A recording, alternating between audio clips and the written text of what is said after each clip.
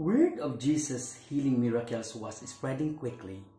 Multitudes followed him, hoping for relief from their sicknesses.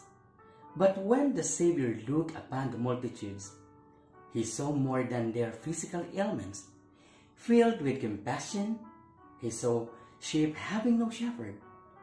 The harvest truly is plenteous, he observed, but the laborers are few.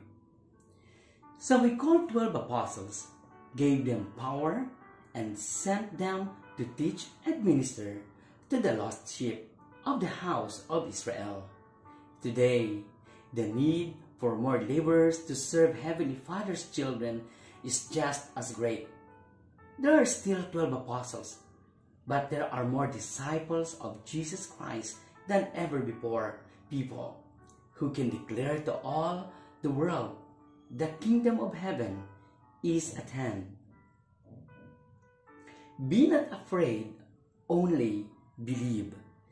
Let us read now in Matthew chapter 9, verses 18 to 26.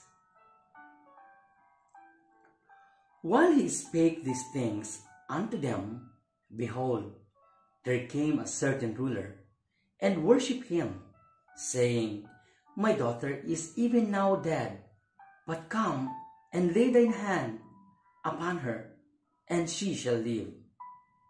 And Jesus arose and followed him, and so did his disciples. And behold, a woman which was diseased with the issue of blood 12 years came behind him, and touched the hem of his garment. For she said within herself, If I may but touch his garment, I shall be whole. But Jesus turned him about, and when he saw her, he said, Daughter, be of good comfort. Thy faith had made you whole. And the woman was made whole from that hour. And when Jesus came into the ruler's house, and saw the minstrels and the people making a noise, he said unto them, Give place, for the maid is not dead, but sleepeth. And they laughed him to scorn. But when the people were put forth, he went in, and took her by the hand, and the maid arose. And the fame thereof went abroad into all that land.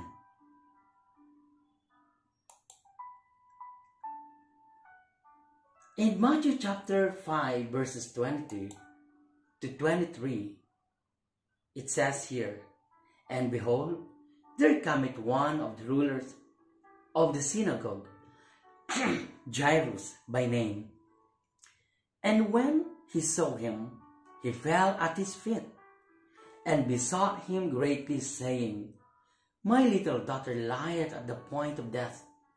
I pray thee, come and lay thy hands on her, that she may be healed, and she shall live. And Jesus went with him, and much people followed him, and thronged him. And a certain woman which had an issue of blood 12 years, and had suffered many things of many physicians, and had spent all that she had, and was nothing bettered, but rather grew worse. When she had heard of Jesus, came in the press behind, and touched his garment. For she said, If I may touch but his clothes, I shall be whole.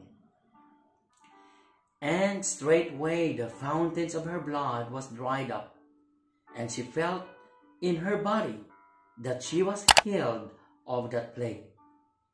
And Jesus, immediately knowing in himself that virtue had gone out of him, turned him about in the press, and said, Who touched my clothes?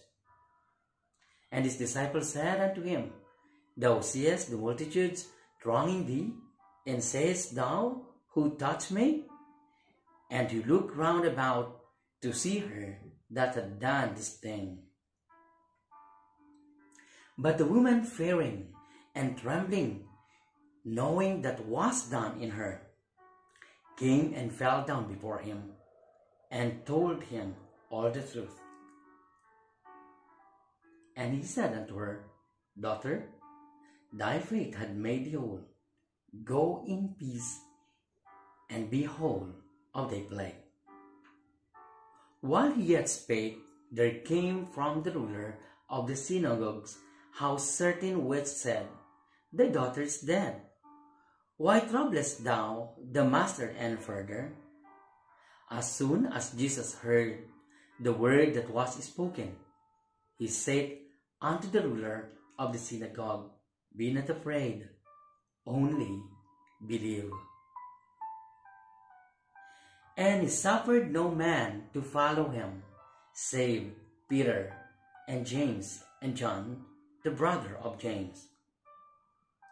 And he cometh to the house of the ruler of the synagogue, and seeth the tumult, and them that wept and wailed greatly. And when he was come in, he said unto them, Why make ye this ado and weep? The damsel is not dead, but sleepeth. And they laughed him to scorn.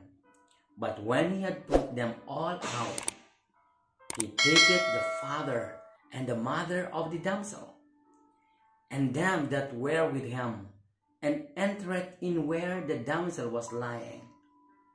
And he took the damsel by the hand, and said unto her, Talitha cumi, which is being interpreted, Damsel, I say unto thee, arise.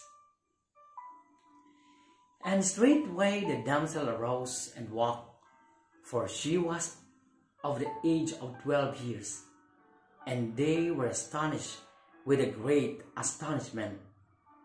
And he charged them straitly that no one should know it, and commanded that something should be given her to eat. When Jairus first asked Jesus to heal his daughter, who was at the point of death, Jairus spoke urgently but hopefully, Come and lay thy hands on her, and she shall live. But as they went, a messenger told Jairus that it was too late. Thy daughter is dead. Why troublest thou the masters any further?